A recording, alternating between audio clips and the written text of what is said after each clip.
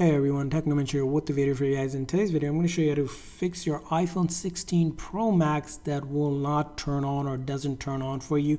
You want to follow these steps to quickly fix it and get it back to working. So let's get started. Now, you're going to follow this method, which is you're going to quickly press and release the volume up and then quickly press and release the volume down, one after another in sequence, and then hold on to the side button until the screen shows Apple logo. So again, I'm going to do this volume up, volume down, and then I press and hold onto that side button just like that, and I'm going to keep on holding until I see the Apple logo, and then I'll let go.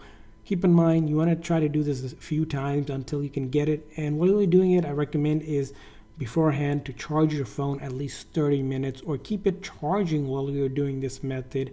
And what you should notice is something come up on the screen, whether it's a dead battery or the phone loading up. It will be a good sign. If it's a dead battery, just let it charge and it will automatically turn on.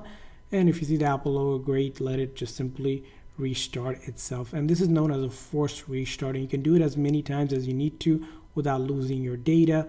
And again, all I did was quickly press and release the volume up, volume down, and then you hold on to that side button just like that. And if the phone was dead, there's a black screen, won't turn off, you will follow these steps and it will hopefully work for you. And this is Apple's #1 troubleshooting steps when it comes to fixing any software related issue or even some hardware related issue. And I hope your phone is fixed now and it is working. If so, please consider a like and subscribe button for more tips and tricks for your iPhone 16 on iOS 18. We'll see you guys next time.